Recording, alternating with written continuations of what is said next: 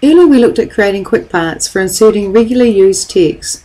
For example, if I type decorating team and press the function key F3, this inserts my decorating team smart art diagram. If I then type logo and press F3, this is my quick part for the logo. When it comes to managing quick parts, you need to know about the building block organizer.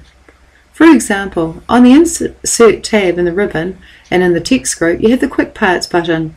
When you click the Quick Parts button, you can either right-click a quick part or you can choose the Building Blocks Organizer.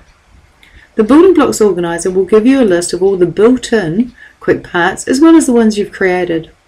For instance, when you look at making headers and footers, the fact that you have a gallery of styles is because of the building blocks, and the same with cover pages. If you wish to quickly sort your list, you can click these column headings.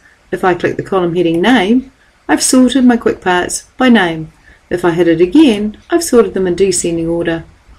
I can also sort my quick parts by gallery, and that all my cover pages are together, all my footers are together, and then all my headers are together.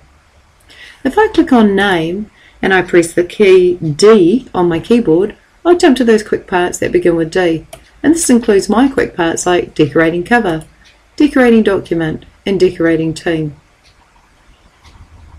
If I want to delete a quick part, then the quickest thing is to click on the quick part like decorating team and hit the delete button.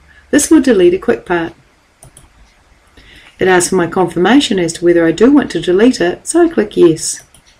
So if you want to delete a quick part, use the Building Blocks Organizer.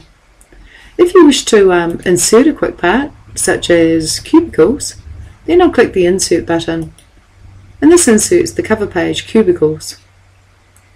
Anything to do with managing quick parts is done in the Quick Parts button and in the Building Blocks Organizer.